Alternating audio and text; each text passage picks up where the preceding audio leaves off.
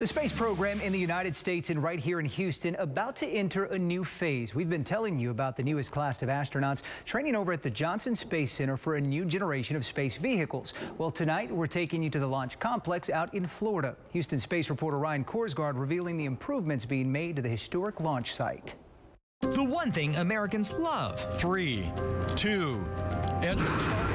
1. Is seeing a rocket And liftoff. blast the heavens right from our own coast. We're very excited to be flying astronauts from American soil again. To reach new heights when launches will once again carry NASA astronauts.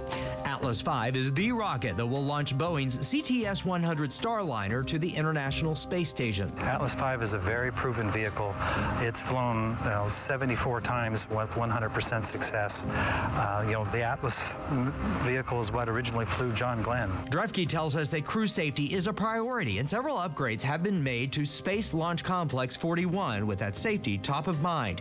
Starting with the crew access tower. It's the big elevator about 200 feet tall the astronauts will use to enter the vehicle. That was constructed solely for the astronauts. That's to put them into the capsule just before liftoff. There's an emergency escape system on that tower where we could safely get them off the pad. When ULA launches a crew to the ISS, not only will it be launching into history, it will also be launching from a historic site. 2, 1, we have ignition.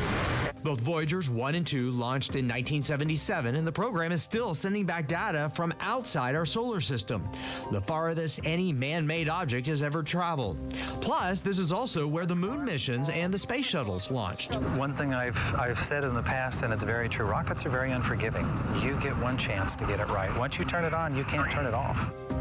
That's one reason the mission to launch NASA astronauts from American soil is so important. Right now, we're hitching a ride with Russia, and that contract expires in 2019. Without another foreign partner, it could mean for the first time there would be no Americans on board the International Space Station. Those flights on American rockets from American soil are expected within just months. Ryan Korsgaard, KPRC, Channel 2 News.